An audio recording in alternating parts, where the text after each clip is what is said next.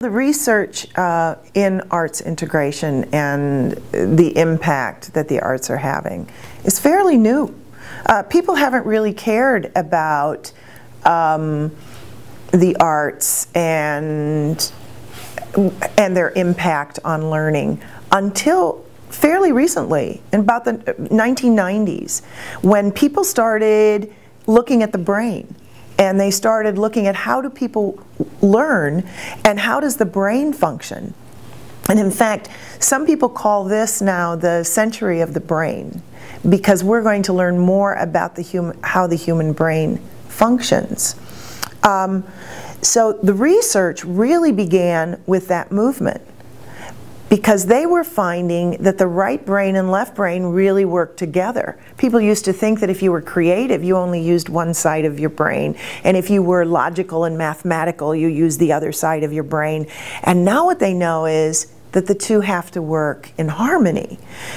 So then people became curious about the arts, and people started doing research. So the research is fairly new. There's a wonderful document out called Critical Links, which looked at many studies, over 60 studies, in how the arts impacted social and emotional and academic development. And there are some really stunning results that have come out from that.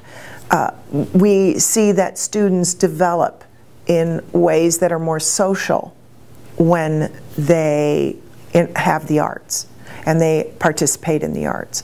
We see that students learn academically at a faster rate when they are participating in the arts.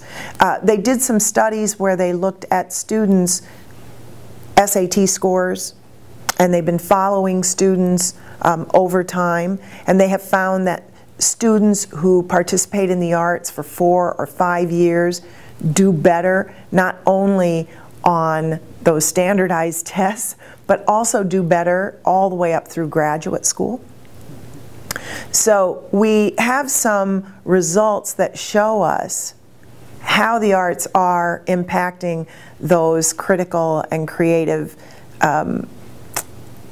skills that we want students to have, and also how they're impacting communication and collaboration, working with peers. So there is some data out there that people can access online as well. There are some books that are being written that include the research. It's not as widely known right now that this work is going on because it is so new.